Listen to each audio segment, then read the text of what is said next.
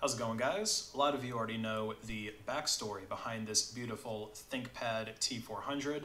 She is running Windows, and this is a no Windows household, especially when she's going to be running a version of Windows that is broken and can't even be updated.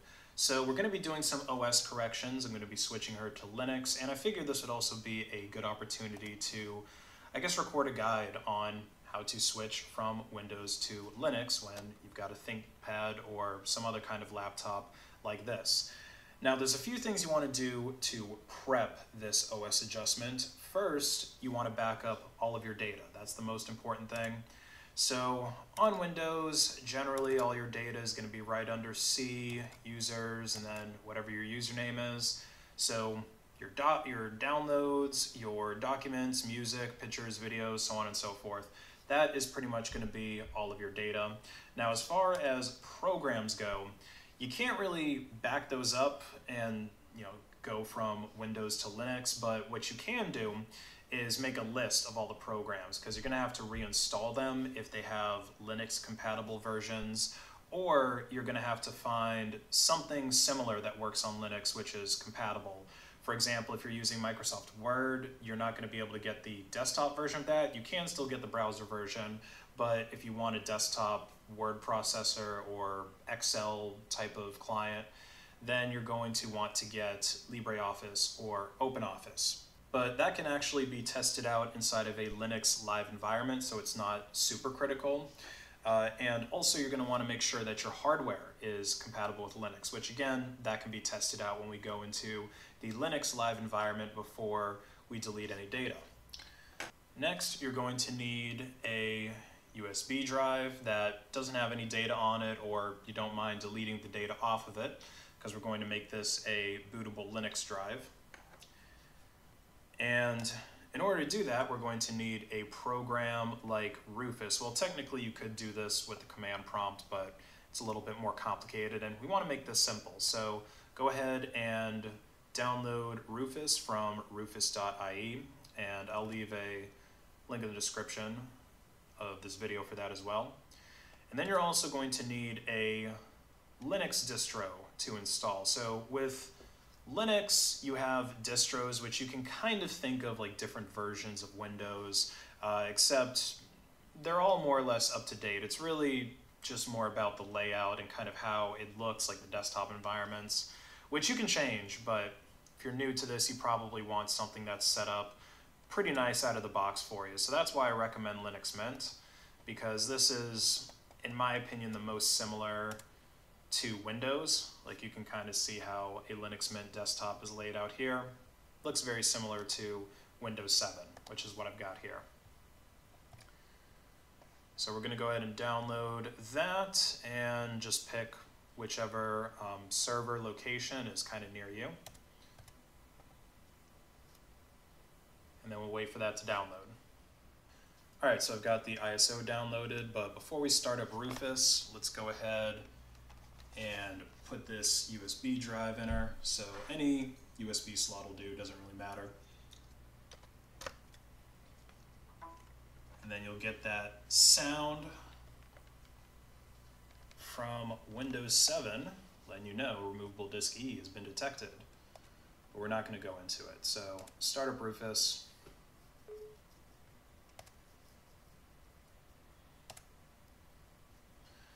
Okay, and usually it'll just detect automatically the right drive. So this one here, no label, 256, but you want to look at this closely. You don't want to accidentally erase a different disk and try to make that your Linux bootable disk, because you may end up losing some data.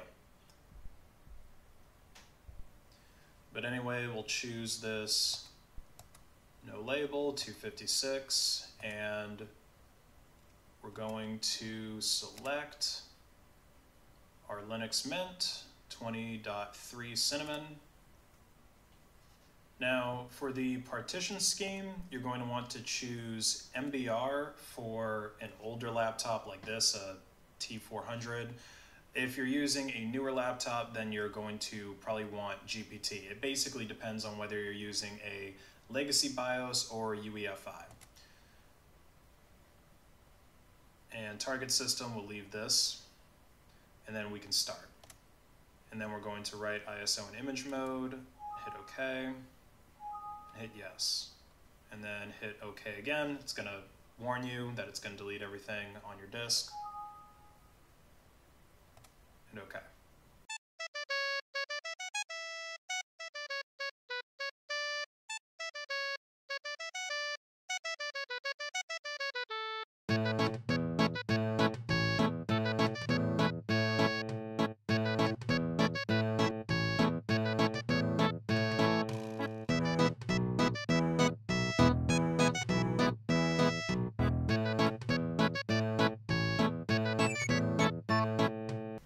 So our drive has finished formatting.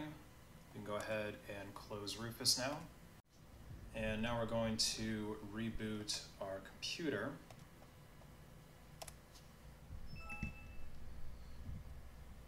And it also helps if you already know what key it is to get into your BIOS. Usually it tells you on the screen during boot time, but I know this one is F1.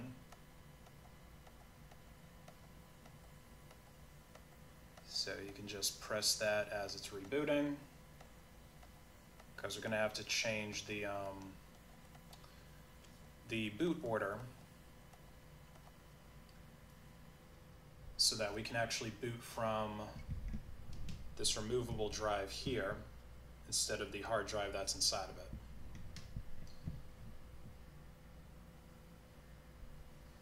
Okay, so I think we need to go into Startup, Boot. Okay, and here it is. So this one is already set up to boot from all the different USB options before it tries to load the hard drive. So this one's already set up here, but if you see like ATA or SATA hard drive, NVMe, anything like that, the name of a drive, if you know if it's like a Samsung or something like that, you want to make sure that it's below the USB options. So we'll do F10 to save and exit. And now when it reboots, it's going to be in Linux Mint.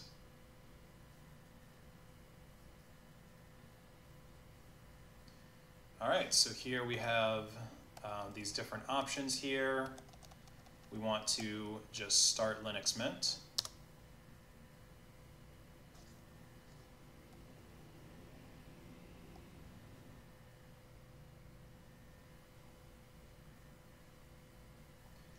And we'll just give it a minute to boot up.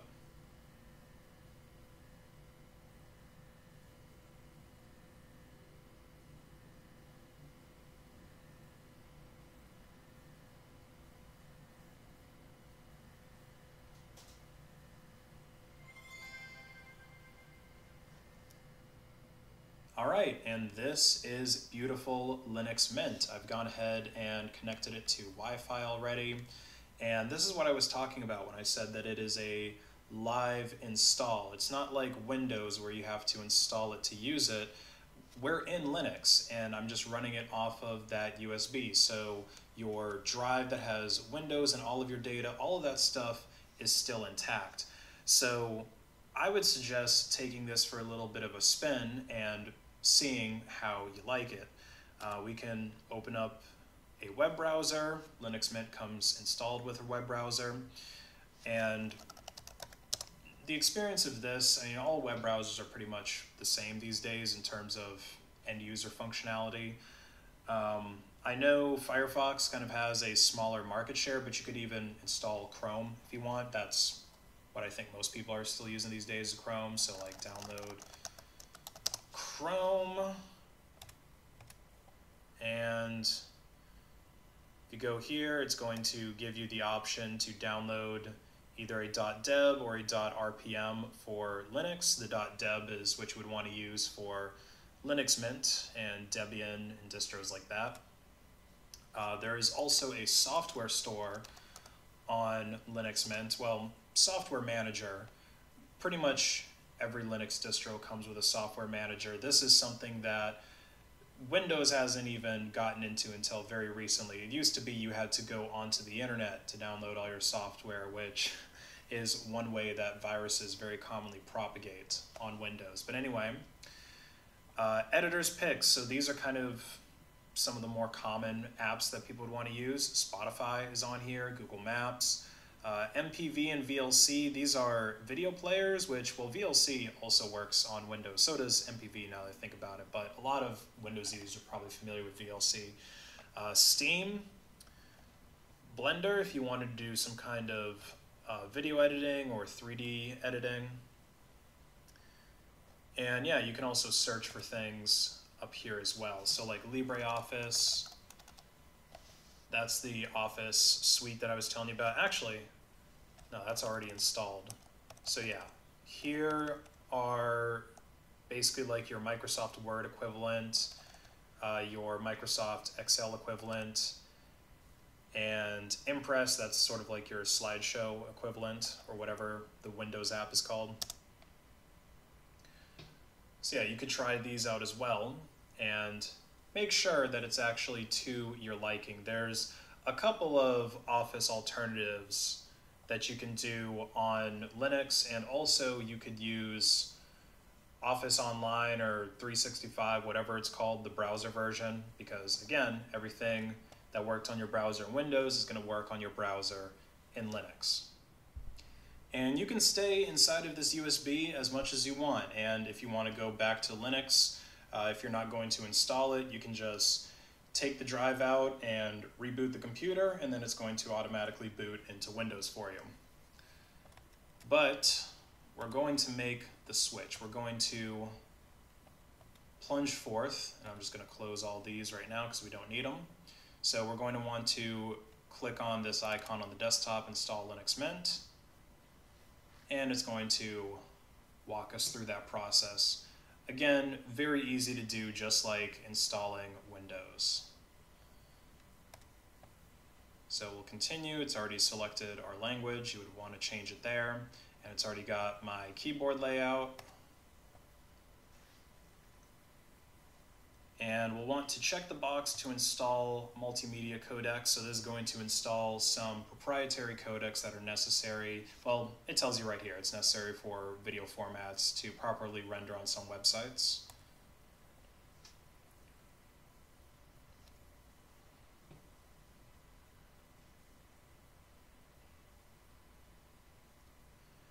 All right, and then here, it actually will give you an option to dual boot. So if you wanted to install Linux alongside Windows, but I'm going to erase the disk because I don't want to use Windows.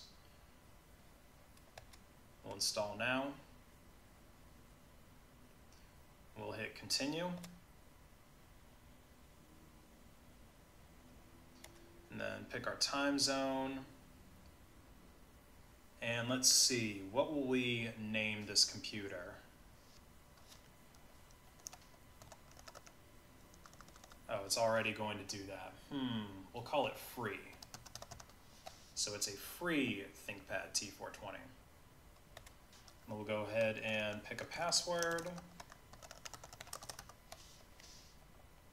And we're going to require the password to log in, and then you can also encrypt your home folder if you want, but I'll skip that step.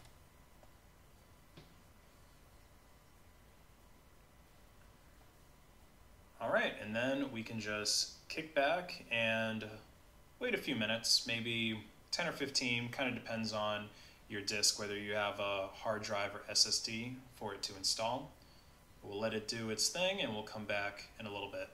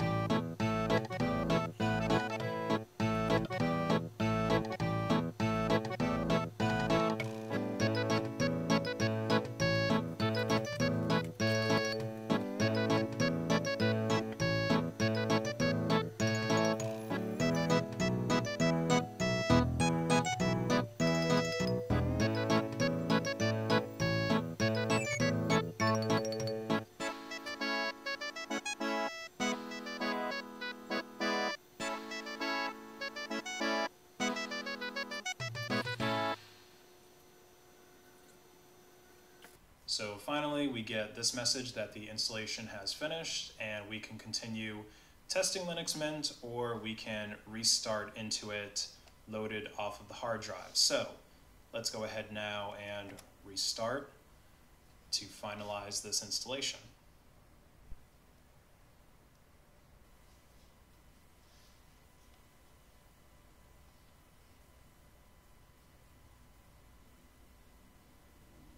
Here it tells us to remove the installation medium. So take out the flash drive and hit enter.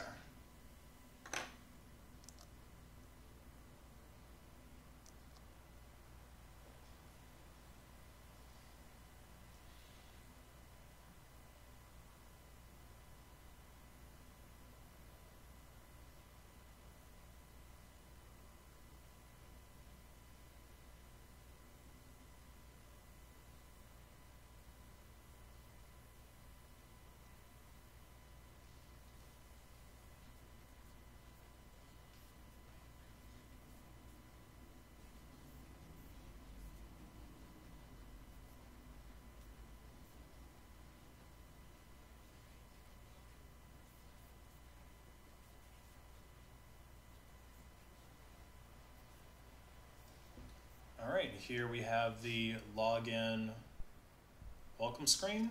Go ahead and put in my password.